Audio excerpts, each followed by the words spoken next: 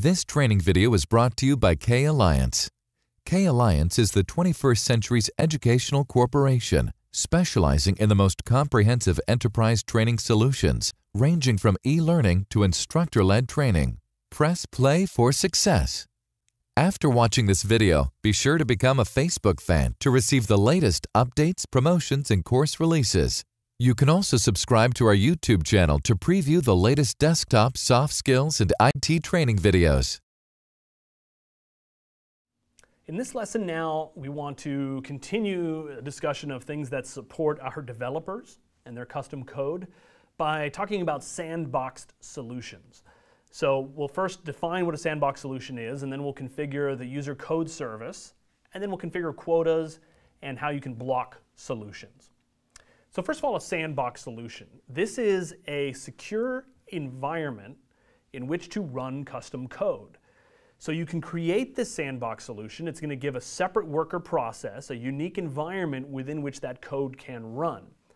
It still integrates with the rest of SharePoint.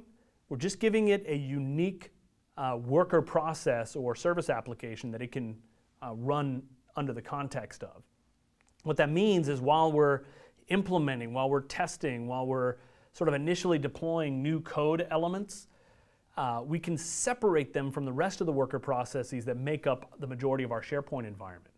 Because the way worker processes and application pools work is if something fails inside of there, it has to recycle the whole application pool, which means you would bring down everything momentarily while it restarts up those services. So with a sandbox solution, if that code is experiencing problems and we have to recycle that worker process, it's not affecting the rest of SharePoint. Creates a secure, isolated environment. Gives a stricter code access security policy can be applied there. And farm administrators can set quotas, resource quotas, in terms of what that worker process is allowed to do. So as it tries to consume resources like memory and CPU and disk I/O, we can put quotas on that to prevent it from running away with the server resources. Sandbox solutions are stored in the solution gallery, which is where you would find them. And users can create their own composite applications and run them in the sandbox solution as well. Now there's something also called the user code service. Several processes are required to enable a sandbox solution. The user code service, which is spuc host service.exe. There's the sandbox worker process we talked about, and then a sandbox worker process proxy. And then you can configure the user code service to determine where the sandbox solutions run.